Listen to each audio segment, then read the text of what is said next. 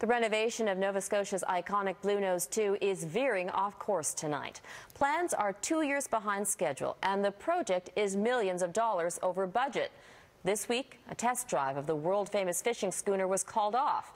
And as Ross Lord reports, the delays are taking a toll on local tourism. Lately, the sense of pride surrounding the Bluenose Two has been replaced by a sinking feeling. The Canadian icon and major tourist attraction is drowning in debt and delays. I feel like people would come and they would want to go on the Bluenose, see the Bluenose, and that brought a lot of people in.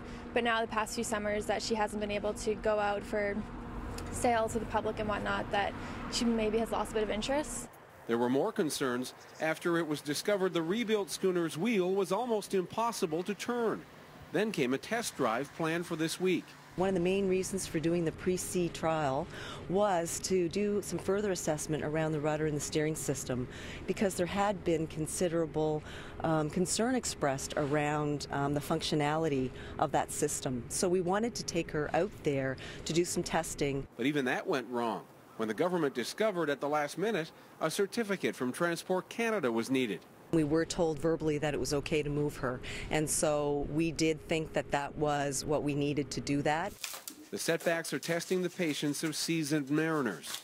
Former Sea Captain Lou Boudreau was a deckhand on the wooden schooner as a teenager. For me, the Bluenose, the stuff of dreams, for sure. Now it's a financial and planning nightmare. I feel so sad for it because it's almost like an orphan. Nobody wants it. We need to go through it from A to B, top to bottom. Nova Scotia's Premier, who has already ordered the Auditor General to review the renovation, is now shuffling the bureaucrats in charge. Listen, I'm as disappointed as every Nova Scotian that this has continued to go on. It's why we've taken the action we've had. As the damage control accelerates, the Bluenose Two remains tied up. It's anyone's guess when it will sail again.